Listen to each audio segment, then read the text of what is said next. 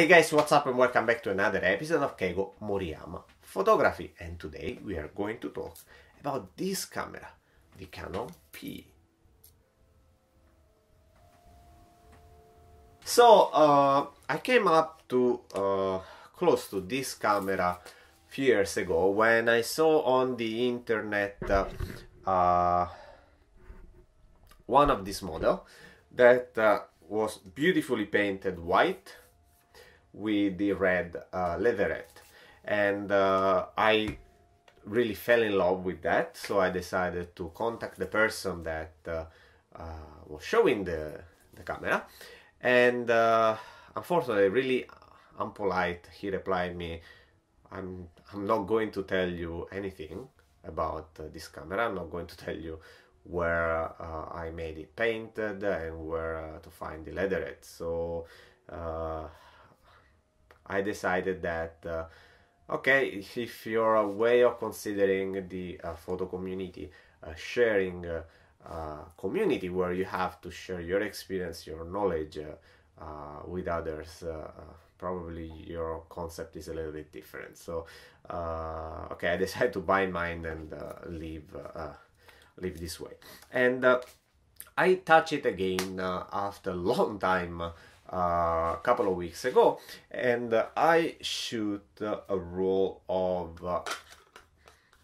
Fujicolor, and here are the pictures that came out.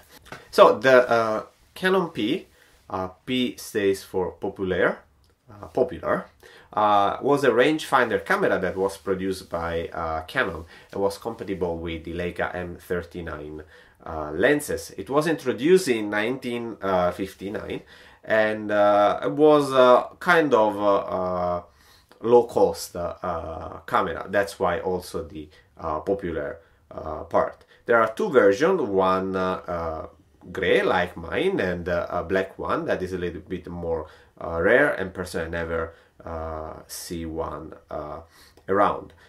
It has the line inside the finder that are going to cover the different lenses that you can put inside, the 35, the 50 and the 100mm, if I'm not wrong.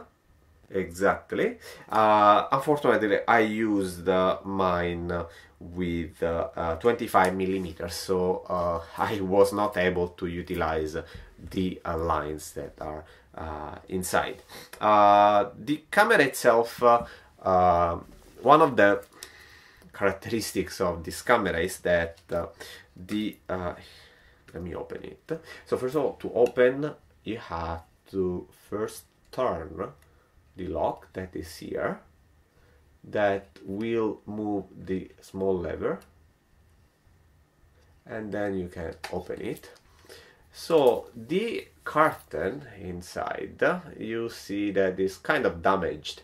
Well, this is pretty common because the way that it is done, I don't remember which type. I should sorry, I'm checking now the internet, the casual photo file that made a really nice review of this camera, and I will link in the description below so that you can have a chance to read it.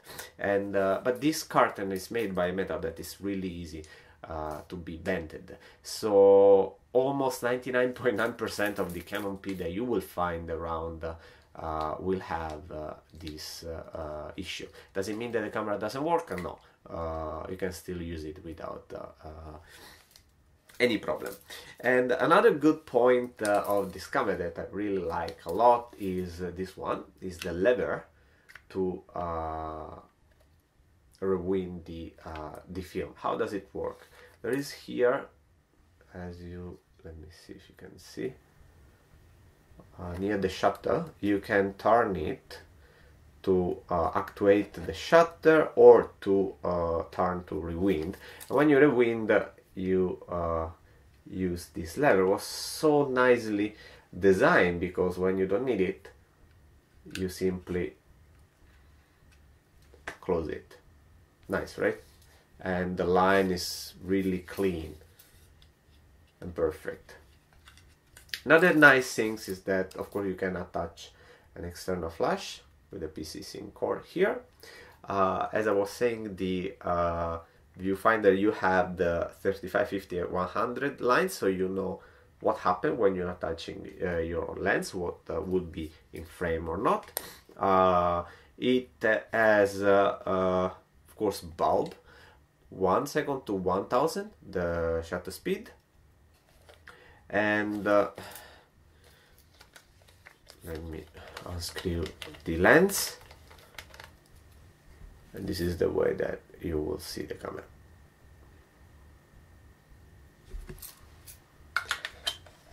This is similar to the Canon 7, if I'm not getting wrong, except the fact that the 7 has another dial here, but I really feel like the simplicity of this camera is something amazing.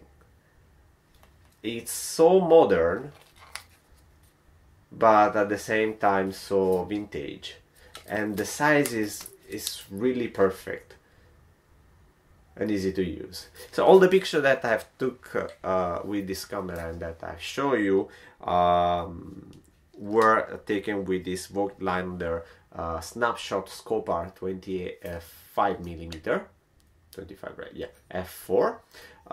And the way that I took the picture is simply based on the aperture that I have, see what is in focus and not, and then just framing inside the viewfinder.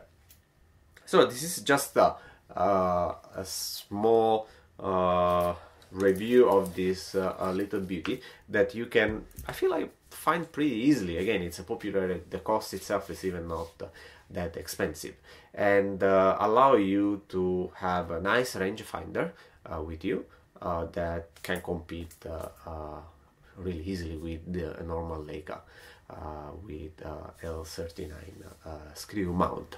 And let me know in the comments below if you have one of these, if you are the lucky one to have the black, or if you are the lucky one to have the white painted with the red leatherette. What do you think about the camera itself, and what do you think is the best lens to use with it? I would be happy to see what's your opinion. And that's all for this really short video, and till next time, as usual, stay clean. Bye.